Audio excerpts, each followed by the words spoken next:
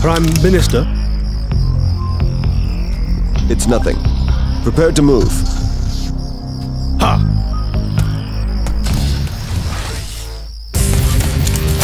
The enemy has begun to move!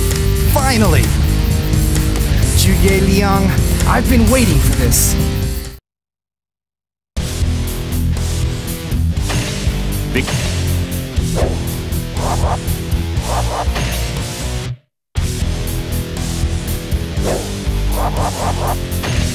Victorious at the Battle of Chi-Bi, Cao Cao goes on to take the major cities of Wu and Jingye. The majority of the land now lies in his control. Liu Bei flees east to the land of Shu. There he takes control and nurses his strength. He moves to take control of Jing as well. After gathering strength, Liu Bei begins to make frequent forays into the lands held by Cao Cao. In 234, Liu Bei, guided by Zhuge Liang, moves with an army of over 100,000 to the plains of Wujiang. Cao Cao, backed by Sima Yi, moves to stop him. Two brilliant strategists, only one outcome. The fate of China is about to be decided.